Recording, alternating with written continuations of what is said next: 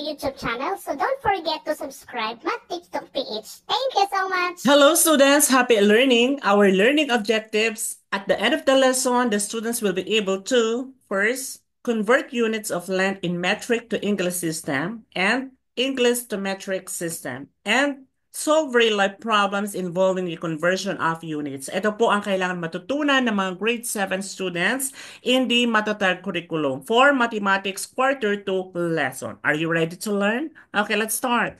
So, kung hindi pa po natin na ma-master yung ating metric system at English system, pwede po nating balikan sa ating YouTube channel. Okay, so ngayon, so we have to recall or kailangan ma-recall po natin itong mga summary of equivalences between units of length. Ano-ano ba yung mga unit conversion factors for length? Remember, length is the distance from end to end. So, una, 2.54 centimeters is equal to 1 inch. Next, 3.28 feet is equal to 1 meter. And 1.61 kilometers is equal to 1 mile. Ito po ang mga conversion factors for length na kung saan nasa matatag curriculum for grade 7. So ngayon, meron tayong unit fraction. Nanggaling po ito dito sa conversion factors natin para makapag-change tayo mamaya ng unit to another unit. Ibig sabihin, pwede natin sabihin ito na 2.54 centimeter over 1 inch or pwedeng baliktarin 1 inch over 2.54 centimeter. Meron tayong options kasi depende po sa hinihingi unit ng problem. Pangalawa, pwede natin sabihin na 3.28 feet over 1 meter or pwede natin sabihin na 1 meter over 3.28 feet. Next, that is equal to 1.61 kilometer over 1 mile or pwede natin baliktarin na 1 mile over 1.61 kilometer. Ito po ang kailangan nating tandaan para makapag-convert tayo ng unit to another unit ng length. Okay, so with that, let's convert. Number one, convert 12 inches to centimeters. So, remember, write the equation gaya ng ginawa natin sa previous video lesson. And then, set a pattern. Since the number given units mo is inches going to centimeter, para ma-change natin, no? So, ano kayang unit fraction ang gagamitin natin para ma-cancel yung inches, para ma-change natin ng centimeter. So we have to use the unit fraction 2.54 centimeter over 1 inch. Then you can now cancel the same unit inch and then i-multiply mo ngayon 2.54 centimeter times 12, that is very good, equals to 30.48 centimeter. Yan na po yung ating number equivalent unit. Sa makatuwid, si 30.48 centimeter ay may katumbas na 12 inches. Ibig sabihin, isang ruler po yan. 1 foot po yan. Okay? Next, number 2. How many inches are there in 25.4 centimeters? So, write the equation and then set a pattern agad. Since the number given units, di ba?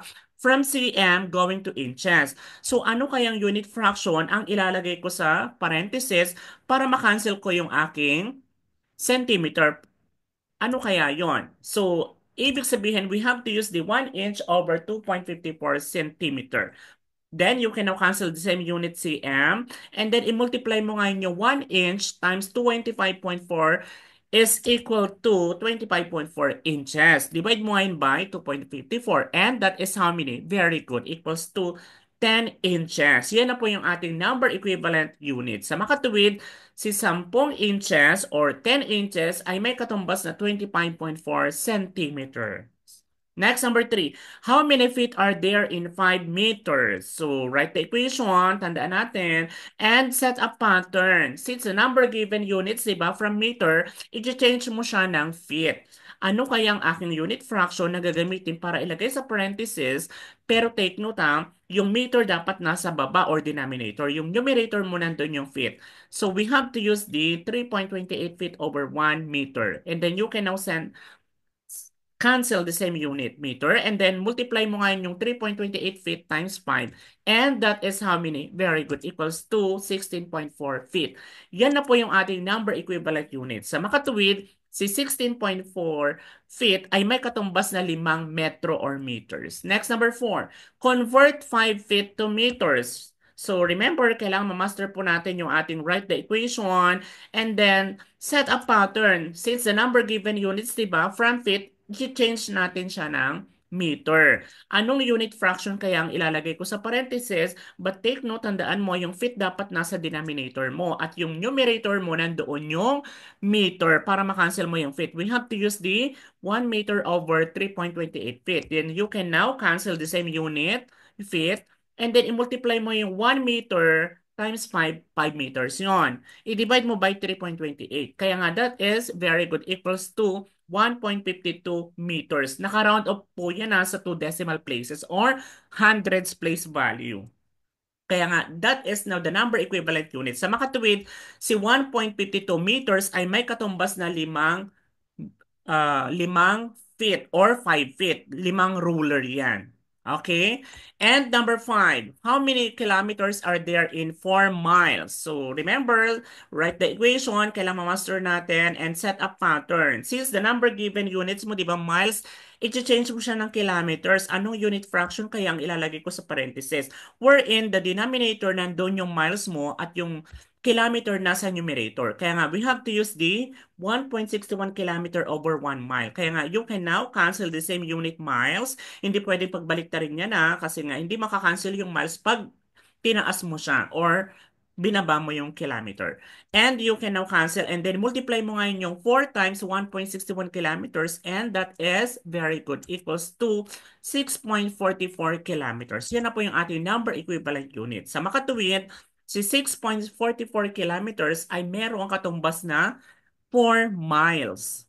Next, number 6, convert 15 kilometers to miles. So remember, write the equation, kailangan ma-master mo, and then set a pattern. The number given units, diba? From kilometer, i-change mo siya or i-convert mo ng miles.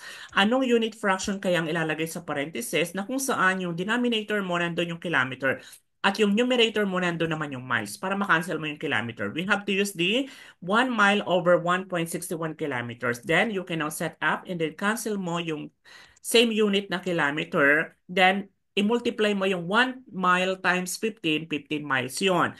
I-divide mo by 1.61. And that is how many? Very good. Equals to 9.32 miles. Naka-round off yan into 2 decimal places or hundreds place value. Ibig sabihin, yan na po yung ating number equivalent unit. Sa makatuwid, si 9.32 miles ay may katumbas na 15 kilometers. Next, number 7. Convert 140 centimeters to feet. Okay, so write the equation and then set a pattern. But take note, kung babalikan natin yung ating table of unit fraction, so wala tayong direct, di ba? Ibig sabihin niyan, magdadalawang conversion unit tayo para makuha natin yung or ma-change natin from cm to feet. So we have to use the unit fraction 1 inch over 2.54 centimeter.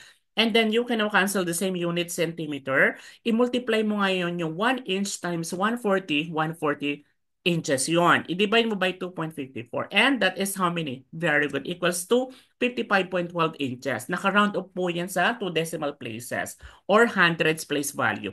Kung babalikan natin, di ba, inches ang hinihingi sa problem feet. So, hindi pa tayo nakakaabot dun sa sagot.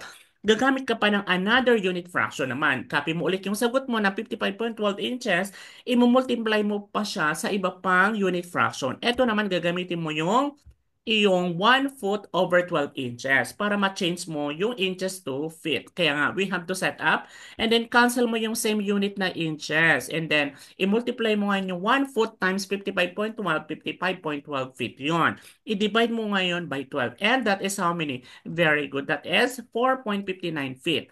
So, since feet na po yan na po yung sagot doon na si 4.59 feet ay may katumbas siya na 140 centimeter.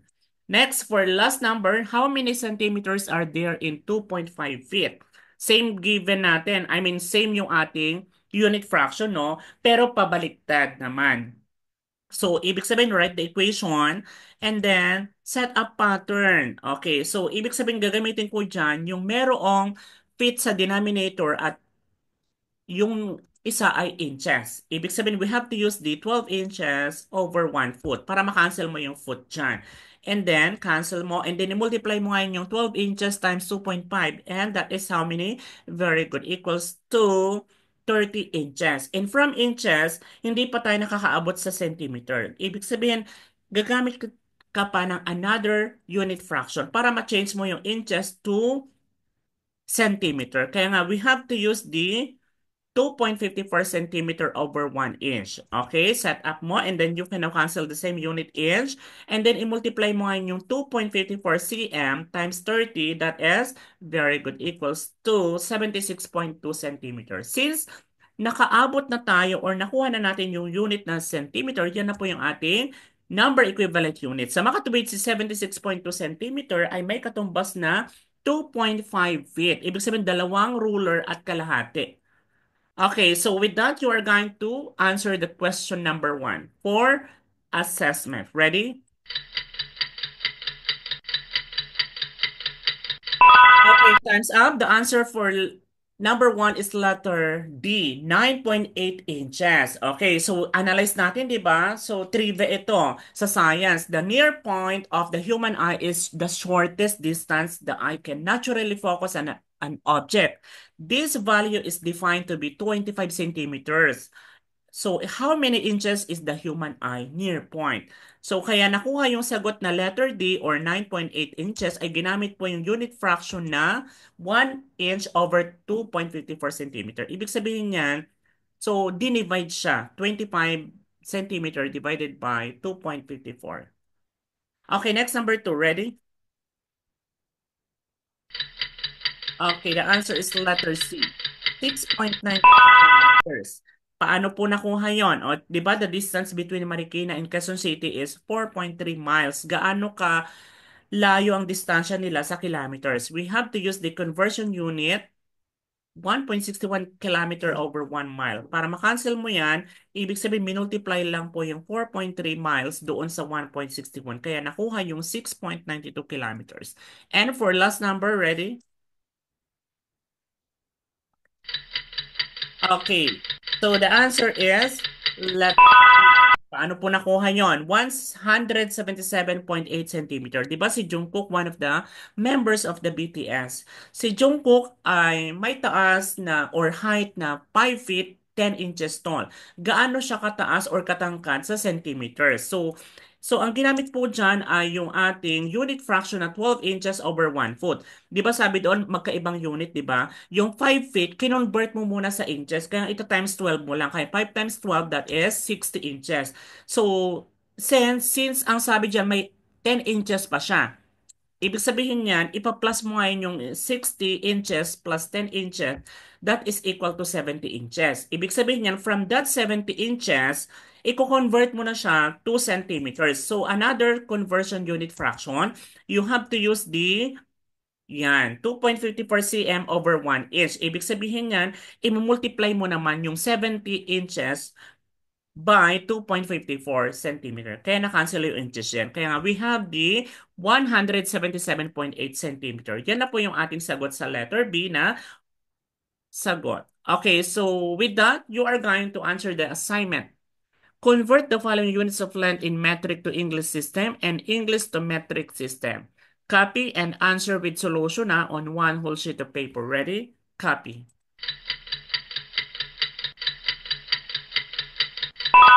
Okay, so with that, I hope you learned something and keep on learning, everyone. Bye-bye and keep safe.